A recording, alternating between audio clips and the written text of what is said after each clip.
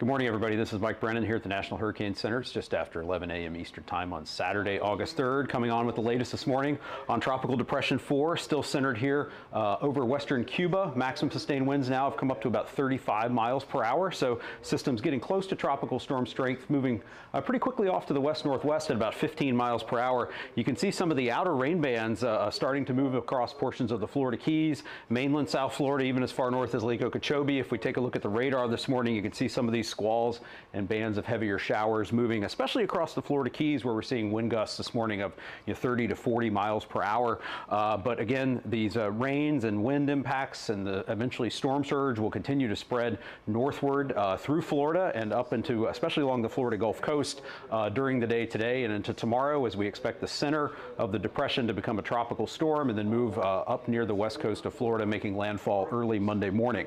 So first, I want to talk about the changes to the storm surge watches and warnings. We now have a storm surge warning in effect for portions of the Florida Gulf Coast, all the way from Arapica down to up to Asilla River. And in this region here, we are expecting somewhere in that area of 3 to 5 feet of inundation above ground level, near and to the right of where the center of this system crosses the coast early Monday morning. So if you live in a storm surge evacuation zone in this region along the Florida Big Bend coast, please listen to any advice you're given by your local officials.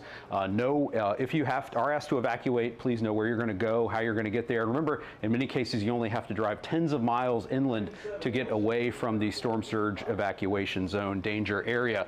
We also have a storm surge watch in effect now from Asilla River west to Indian Pass and south of Arapica to Bonita Beach. And in both of these areas, we could see storm surge inundation of as much as 2 to 4 feet above ground level, including places like the Tampa Bay region and Charlotte Harbor, Fort Myers area. So again, everybody needs to be concerned about the potential for that storm surge threat in those areas. The other big threat with this system is going to be the heavy rainfall. And this is the rainfall forecast from today all the way through next Thursday, this coming Thursday morning. From North Florida, along the west coast of Florida, northeast Florida, up along coastal portions of the southeastern United States, we could see rainfall totals of 5 to 10 inches over widespread areas, with isolated totals as high as 15 inches in some locations. So this is places like that Big Bend region of Florida up through Jacksonville, Savannah, Charleston, Myrtle Beach, Wilmington, and Morehead City, where we could see that very heavy rainfall and considerable flooding impacts develop over the next several days. The threat of flash flooding is going to spread northward. Today it's most concentrated in South Florida, the Florida Keys, the southwest coast of Florida, where you see this yellow area. A lower risk of flash flooding today up into the Tampa and Orlando areas. As we go through the day Sunday, that risk of flash flooding broadens out across central and north Florida, much of southeastern Georgia, southern South Carolina, coastal southern North Carolina. And then on Monday, we're especially concerned about this region from Jacksonville up to Savannah, Charleston, Myrtle Beach. That's where we have a level 3 out of 4 risk for the potential for very considerable flash flooding from Monday morning into Tuesday morning within this region. So the reason for that is that we're expecting this system, as it becomes a tropical storm, makes landfall at or near hurricane strength is expected here on Monday morning, but then we're expecting a very slow motion after the system moves inland across portions of the coastal southeast, and we'll talk a little bit more about that in a minute. In terms of the wind watches and warnings, we have a tropical storm watch in effect for much of the Florida Keys and a tropical storm warning in effect for pretty much the entire west coast of Florida all the way up to Yankeetown and for the Dry Tortugas, where we expect tropical storm conditions in the next 36 hours. And we have that hurricane watch now from Yankeetown to Indian Pass. Anywhere in those areas needs to be prepared for the possibility of hurricane conditions late Sunday night into Monday morning, as we are expecting this system to become a tropical storm and make landfall at or near hurricane intensity early Monday and then move inland very slowly. Now you see the motion all the way from Monday through Thursday takes the center of the system slowly across North Florida, coastal Georgia, and then we could see a stall or a meandering motion around coastal portions of the southeastern United States. So that's going to exacerbate not just the rainfall risk, but also the potential for storm surge and some strong winds. The strength of the system will be very dependent on whether it moves inland or stays out over the water and has an opportunity to re-strengthen next week. But folks from northeast Florida all the way from Georgia through the Carolinas are going to want to be paying attention for the possibility of impacts as we go into the week next week, and we'll likely be issuing additional watches and warnings into those areas as soon as either later today or tonight.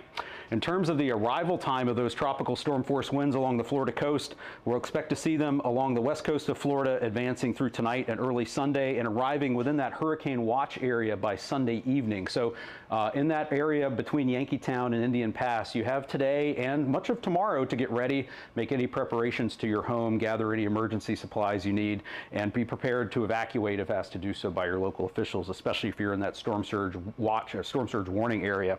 Farther downstream, we could see tropical storm conditions beginning Monday along the Georgia coast and advancing up into the South Carolina coast during the day on Tuesday and into Tuesday night. So again, just to wrap things up, I do want to touch on the tornado threat today that exists primarily in the Florida Keys, Southwest Florida, places like Everglades City, Fort Myers, Port Charlotte, all the way up to Sarasota. We do have the risk for tornadoes and some of those rain bands, especially later today and into tonight as the center of the system moves into the Gulf of Mexico. So to wrap up with sort of the key points here for Tropical Depression 4 this Saturday morning, the biggest threat, most widespread threat, is going to be the heavy rainfall and the potential for considerable flooding, flash and urban flooding across portions of Florida and into the coastal southeastern United States from today all the way through Thursday, and there will be the possibility of river flooding in many locations as well as that heavy rainfall falls and drains into river basins. We have hurricane conditions will be possible late Sunday into Monday along portions of the Florida Gulf Coast, again from Yankeetown up to Indian Pass where that hurricane watch is in effect, and tropical storm conditions are expected along much of the Florida West Coast during the next 36 hours. Now that we have that storm surge warning in effect, especially from Arapica to the Asilla River, that's where we're expecting life-threatening inundation from storm surge as much as 5 feet above ground level in some locations. So please heed any advice you're given by your local officials in those areas. And again, farther downstream, a lot of uncertainty in the forecast, but there will certainly be impacts from northeast Florida, coastal Georgia, into coastal South Carolina, coastal North Carolina into next week. We'll be able to refine the location and intensity and magnitude of those impacts, but everybody in those regions will want to stay tuned and stay tuned for updates on this system as we go through the weekend and into next week, as watches and warnings will likely be issued for those areas in the next couple of days. So please keep coming back to hurricanes.gov for more information on this system.